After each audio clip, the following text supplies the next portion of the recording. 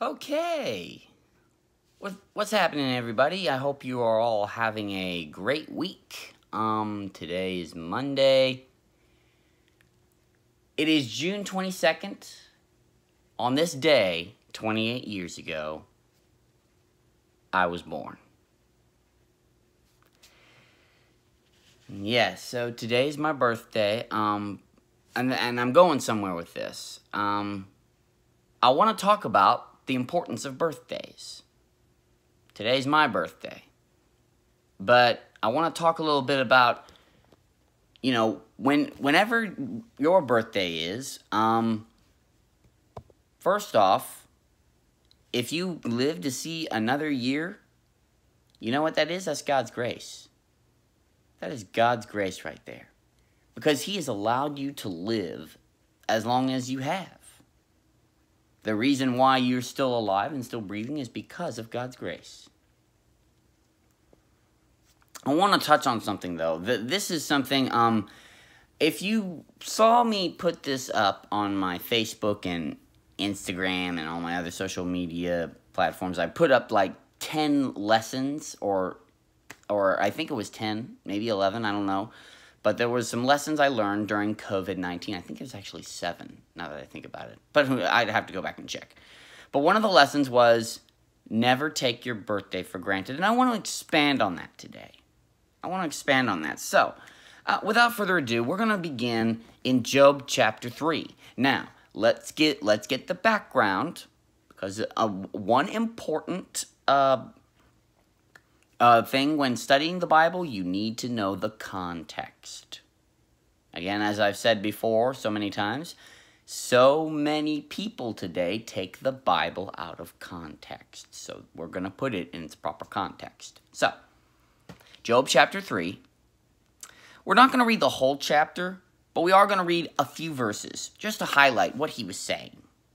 But to give you some background, chapters 1 and 2, Job basically, to put it in layman's terms, lost everything.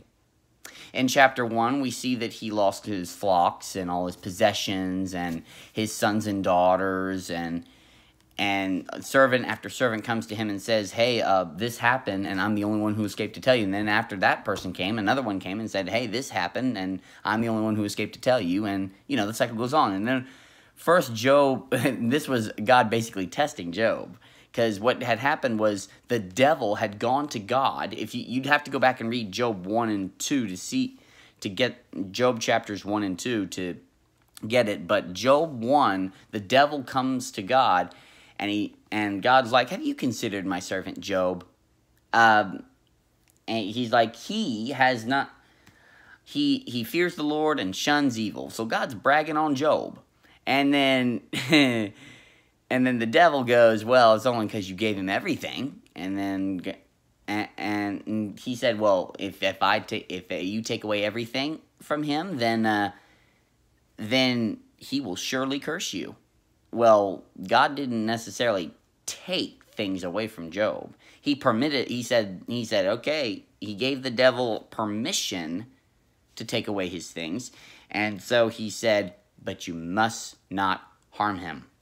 That was the only condition. And then what did the devil do? The devil went out, and, all the bad stuff started to happen to Job. Chapter 2, God and the devil are talking again, and guess what God says? I want to read this to you. It says, then the Lord said to Satan, in Job 2:3, he said, then the Lord said to Satan, have you considered my servant Job? There is no one on earth like him. He is blameless and upright, a man who fears God and shuns evil, and he still maintains his integrity, though you incited me against him to ruin him without any reason. God basically said, hey, Satan, he still got his integrity. And then the devil goes on to say, skin for skin, Satan replies. A man will give all he has for his own life. Verse 5, but stretch out your hand and strike his flesh and bones, and he will surely curse you to your face. And that's the devil talking. And verse 6, the Lord said to Satan, very well then. He he is in your hands. In other words, he gave Job over to Satan and said, you can take away his good health. But he said this, but you must spare his life. That was the only thing. And so that's basically Job 1 and 2. Job lost everything. His possessions, his health. But he really the pressure starts to really mount up in chapter 3. So that's what we're going to read. Without further ado, let's go ahead and dive in. Job chapter 3. Now that we know what Job's been through, this is what's happened. After this, after what? After all that happened before. After this, Job opened his mouth and cursed the day of his birth. He said, and this is what he said, may the day of my birth perish, and the night it was said, a boy is born. That day may it turn to darkness. May God above not care about it. May no light shine upon it. Now I'm not going to read the whole chapter, but do you realize how depressing that sounds? First off, look at this. If we read, I could read the whole chapter, but I want to highlight a few things. Job was just broken. Broken over this. We do understand his situation, but to have to go and say, and curse the day you were born?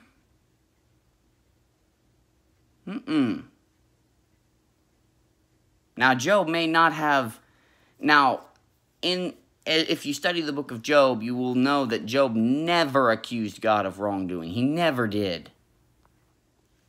But Job does speak out of line when he says, may the day of my birth perish. Yes, he's in despair, but listen, bad things are going to happen. Okay? If you were to read the book of Job, man, you would have come away with a completely different perspective. The prosperity gospel preachers never, ever mention the book of Job. You know why? Because they can't explain it. They can't understand why he was so wealthy and why did bad things happen. Because it doesn't match their theology. And even if they do, even if they do mention Job, they always twist it to fit what they believe. But Job is a perfect example of when bad things happen. What do you do? First off, I want you to understand, never curse the day of your birth, okay? Number one, okay? Never do that. Why not? God gave you life on that day. You are basically saying, if you, I used to be this way. Be what? Well, there was a time when I was younger, and I didn't know Job 3 by heart. I only knew a few parts of the chapter. But whenever something bad happened to me, or whenever I was in despair, I would often say things against my birthday. And that's not a wise thing to do. Because God gave you life on that day. At the least, what you should be saying is thank you. Because God could have chosen to not give you life today. He could have, maybe he decided, who knows? Maybe you would not be here if it were not like it. How can I explain this? I'm tumbling over my words right now, but what I'm trying to say is that God allowed you to be born for a reason. You are not here by accident. You are never here by accident. Well, then what am I? I'm glad you asked. Number one, you are fearfully and wonderfully made. You are fearfully and wonderfully made. That's Psalms 139, verses 13 and 14. David says, for you created me. This is David writing to the Lord, a psalm. He's saying, you created me in my inmost being. You knitted me together in my mother's womb. I praise you because I am fearfully and wonderfully made. Your works are wonderful, I know that full well. So God doesn't make mistakes. God never did. He doesn't make mistakes. He didn't make a mistake when he made you. Number one. Number two, you are made in the image of God. Genesis 1:27 says, so God created man in his own image. In the image of God, he created him. Male and female, he created them. You, my friend, have been given life on this earth to be an image bearer. In other words, you are created to give glory to God. That is why you are alive today. Why you exist is for God's glory. You exist for him, not for you. It is not about you. Life is not supposed to be about you. It's about how can you give God glory with your life.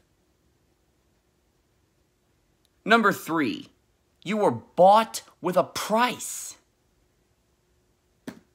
God considered you so important, he bought you with a price. Paul outlines this in 1 Corinthians chapter 6, verse 20, and in 1 Corinthians chapter 7, verse 23, he uses the exact same phrase, verbatim, word for word. You were bought with a price. In 1 Corinthians chapter 6, he's talking about sexual immorality. And he's talking about the temple of God. He's saying, basically, let's look at verse 19. In the verse before, it says, do you not know that your body is a temple of the Holy Spirit, who is in you, whom you have received from God? You are not your own. You were bought at a price. Therefore, honor God with your body. So in that context, Paul is saying, hey, listen, you were bought with a price. In other words, when you were bought with a price, in other words, God bought you back when he died on the cross. He paid for your sins and he freed you. He bought you back. You were once a slave to sin, but God freed you when he paid for your sins. God gave you freedom in Jesus Christ. And what does he say? He says, therefore, because you've been bought with a price, honor God with your body. In verse 23 of chapter 7, this is the context of marriage. It says, you were bought at a price. Do not become slaves of men. Okay? So the point here is this. You are so special that God bought you with a price. Or he bought, you were in, let me make it clear. You were bought, you were just so precious to God, God had to have you. And that's why he sent Jesus. Why? Why would he want to buy me back? Well, for one, he loves you. John 3:16 is proof of that. For God so loved the world, that he gave his only begotten Son, that whosoever believes in him shall not perish, but have everlasting life. For God so what? Loved the world. He so loved the world. That means every single person on the planet. He loved them so much, what did he do? He gave. He gave of his Son. Why? Because he wanted you to have a way to get an eternal life, and that can only be achieved through a relationship with Jesus Christ. He also bought you he also bought you back because he wanted to save you from the empty life on this earth. 1 Peter chapter 1, verses 18 through 19, highlight it this way. Let's read that. Let's read those verses for a minute. Verses 18 and 19 of 1 Peter 1 says this. For you know that it was not with perishable things, such as silver or gold, that you were redeemed from the empty way of life handed down to you from your forefathers, but with the precious blood of Christ, a lamb without defect. So Peter basically says, look, God didn't buy you back with literal gold or silver. He bought you back with the blood of his son, Jesus Christ. And that's exactly what he did, all out of love. And how about this? Number 4, you are God's masterpiece, or God's workmanship. Ephesians 2:10. For we are God's workmanship, created in Christ Jesus to do good works which God prepared in advance for us to do.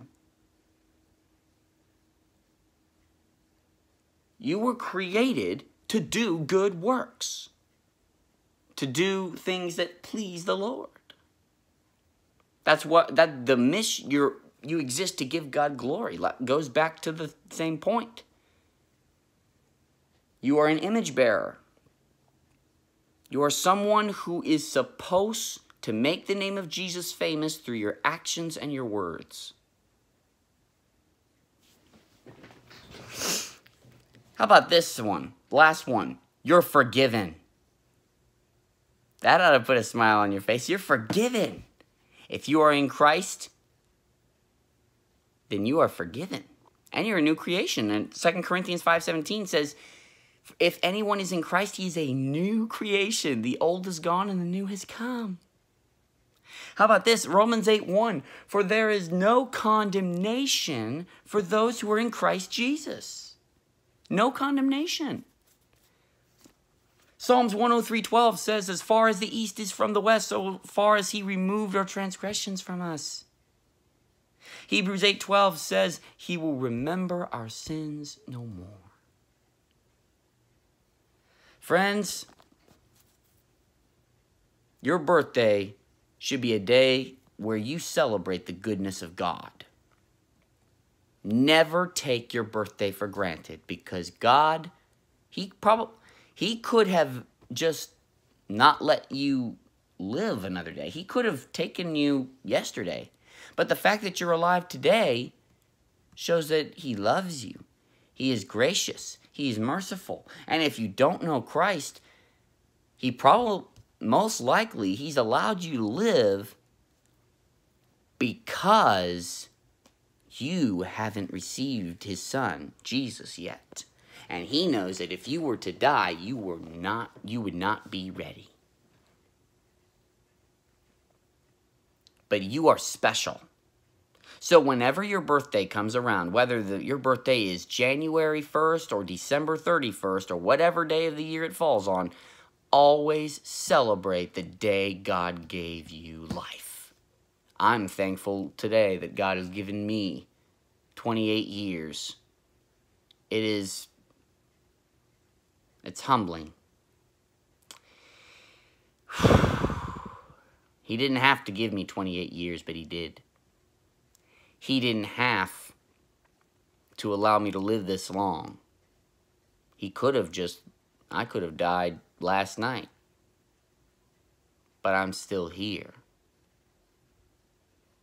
Because God gave me another day. And he's given you another day. And maybe for those of you who, maybe you were physically born. I heard somebody say it like this. Born once, die twice. Born twice, you die once.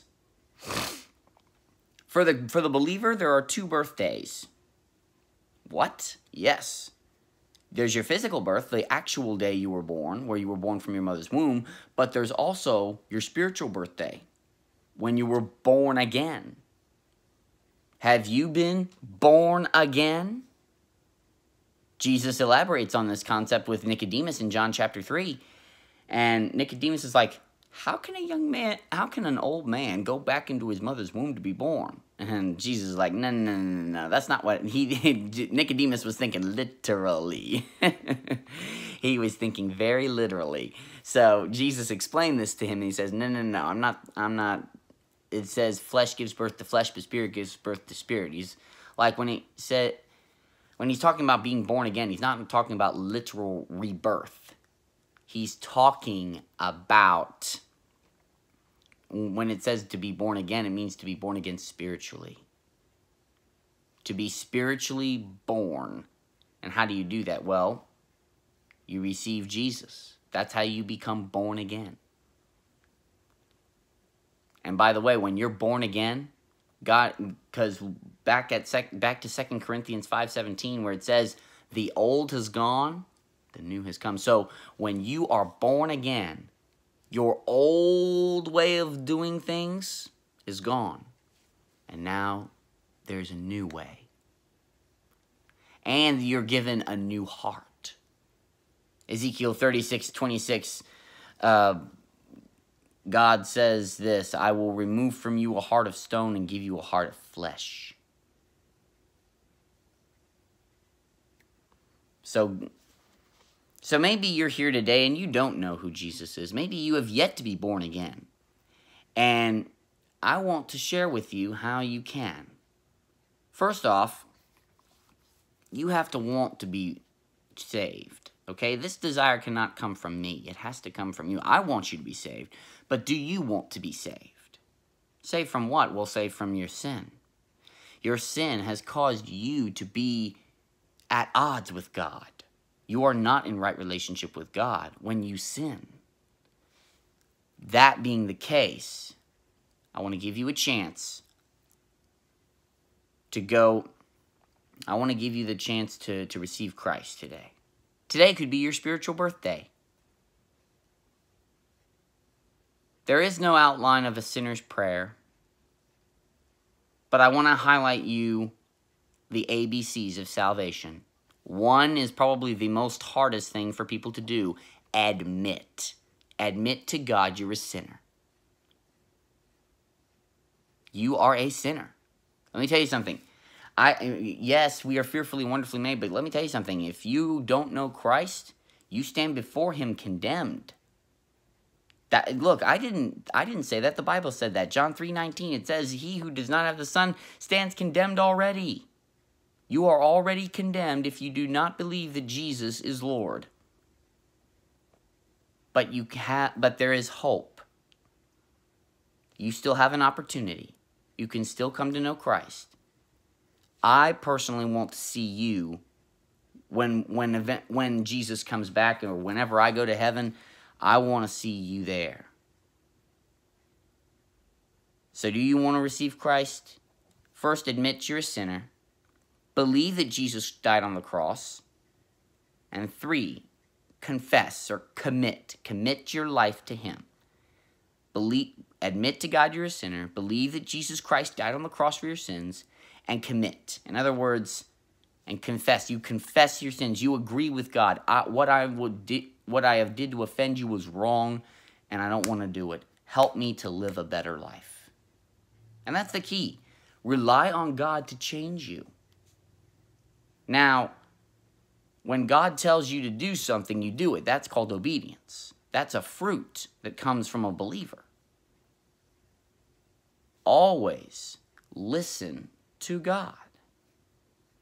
If you have any other comments or you want to talk more, maybe you want to have a one-on-one conversation about how you can know Christ, I'd invite you to send me a message over Twitter, Instagram, or Facebook, or leave a comment down below, and let's start. Because today there is nothing more important than settling the decision of your eternal salvation here and now.